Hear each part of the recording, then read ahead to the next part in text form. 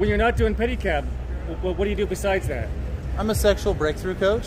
I grew up LDS, but I left the church when I was about 16. Now I just believe in the universe. Like, I believe in karma. I was sexually assaulted when I was 5 years old by the bishop's son, mentally challenged boy. Going up to the Four Queens, it's gold. My bike's gold. We're made of gold! When I married my wife, Jess, they disowned me. Ironically, we're both sex workers now, entirely different. You've heard of ethical porn. So you two make some porn? We do, actually. Yeah. We have fans. You're a Mr. Las Vegas here. Yes. Yes, I am. Mr. Pedicab Las Vegas. I had a lot of abuse. I was molested by my dad. Some of my first memories were just being fondled. And I would work. I was always working to prove myself and didn't know why. Like, I don't believe that porn is something to just be consumed, for it to be just free on the internet and just readily available like candy. And I was really afraid of death. I was afraid of going to hell. I was afraid of so much. Tried recovery groups, not realizing that I could actually believe in myself the entire time, that I had the power to actually change myself. How about your relationship with mom and dad? It's actually non-existent. There's a lot of shitty porn out there. And what's missing in the porn industry is passion and eroticism. It's missing this power. It's missing connection. And so my wife have actually made it part of our life's mission to break the stigma within the sex industry.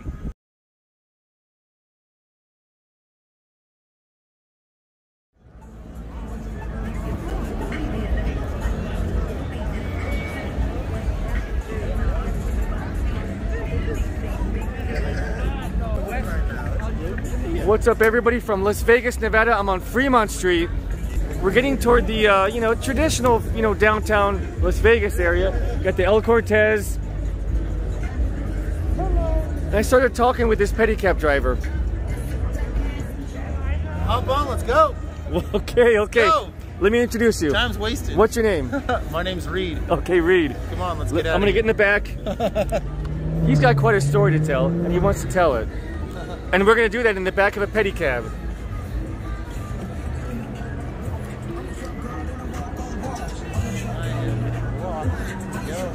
Yo, here we go. Reid. Welcome to Las Vegas, peeps. How y'all doing? It's a pleasure to be here. How long have you been in Vegas? About 11 months. I think it's a good place to be. Oh, yeah. So you kind of came here just before pandemic started, right? Yes, it was about 3 months before the pandemic. Actually, about 2.5 months in, and we were starting our online business. And yeah, it was really exciting. It was just great to show up and know that the world was going to shit in Las Vegas. But you're still riding. How long have you been doing this? I've been doing it for about a month. I'm brand new to this. But Only a month? Yeah, but I'm loving it. But you look fit. Fit as anybody could be, really. That you look fit. I can carry a few 200-pound men across the city, so yeah. All right, well, I'll call you for that, to test that out. Right. Give me some big men. Let's see if we can do this. Hey, so, can you tell everybody out there, what does a pedicab ride cost over here in Las Vegas? It depends on where you want to go. Depends on where I take you. I'll take you anywhere if you pay enough. So you can take me to the desert if I got $500, I suppose, right? Oh yeah. Yeah, well, no, that's about $1,000. Oh, $1,000, okay. All right, yeah. all right. And if I shake my ass, then it costs even more. So I kind of see him shaking that right now, though. Yeah, exactly. I play music, but I don't know if that works for your YouTube. Will you get demonetized? Oh, while you're riding? Yeah. All right, so I do sing to people a lot on this cab. You do? Can you think of some song that you'd like to sing for us? Yeah. There's actually, I sing a lot of John Legend, and I sing that WAP song a lot, you know. That's not fun. easy, those songs. Yeah. That's not easy. I bet the ladies like those songs. Oh, they love it when they hear it. And I'll give you all all of me. Yeah, I do that a lot. So you got the upper register pretty solid there. That's hard. I think I lost that. Oh, you lost your upper register? I think so. I'm sorry. I'm not using it. They have surgery for that. They do? Yeah. Oh. That's how Steven Tyler keeps his vocals right. He does? Well, I always wondered about him. Yeah, it's this LASIK thing they do. He loses his voice like every 5 years. It's cool stuff. Anyway, so yeah, being a pedicab driver is really cool. Hello! Hello! Give us a ride. We're faster than you. You used to be a Mormon or like that? Yeah, so I grew up LDS, but I left the church when I was about 16. I kind of gradually went out. Most people go out in this grand spectacle where they're just like, oh shit, I'm leaving everything. Except they're more like, oh shoot, or oh darn. And I just transitioned right out real slow. Kind of got into New Ageism and then became a Christian. And did you live in Utah or something? I lived in Utah, lived in Nevada, Idaho. And in Idaho is where I converted to Christianity. And it just seemed like the next best thing to God, you know? Like I had to believe in God.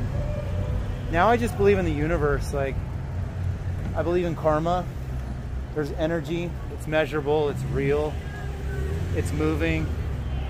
Like, what you put out, you really do get back most of the time. Reid, when you're not doing pedicab, what do you do besides that? I'm a sexual breakthrough coach. And a sexual breakthrough coach? Yeah, I've been doing that for years. In fact, I've always helped people around me. My coworkers, people in business. And I've been an entrepreneur for most of my life. And it's just something I've always done. After COVID, it went online. Everything became Zoom calls. Right now, I'm doing like a 12-week long program that's pretty intensive. And so I do that online, and then I do this pedicab thing in the evening. And it's really an incredible life, you know. You don't need to get a fitness club membership, and no, don't need a fitness club membership, that's for sure.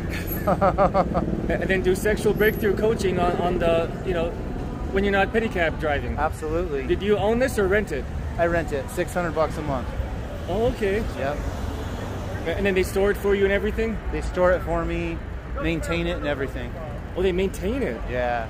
And I love all the sparkles on it and everything. Let me show this off. It's gold, man. Whoa, it matches where I'm going in life. Use it. Yeah. Going up to the Four Queens, it's gold. My bike's gold. We're made of gold. You're gold. Believe in yourself. Well, Reid, you're a Mr. Las Vegas here. Yes. Yes, I am. Mr. Pedicab Las Vegas. Are you married? I am, to an incredible woman, Jess Richardson. She's my queen. We've been married for 16 years, going on 17 in March. You got married young. I did. I was 19 years old. She was 24. How old are you now? Got myself a cougar. Wait, you're how old? I'm 36 now. And she's? 41. Oh, okay, right on. Okay. Yeah. Good for her and good for you. Oh, yeah. Thank you. Do you want to tell us anything about the sexual breakthrough classes or your experiences? I would love to, actually. I grew up LDS. I know I mentioned that earlier. I had a lot of abuse. I was molested by my dad. Some of my first memories were just being fondled and driving down the road.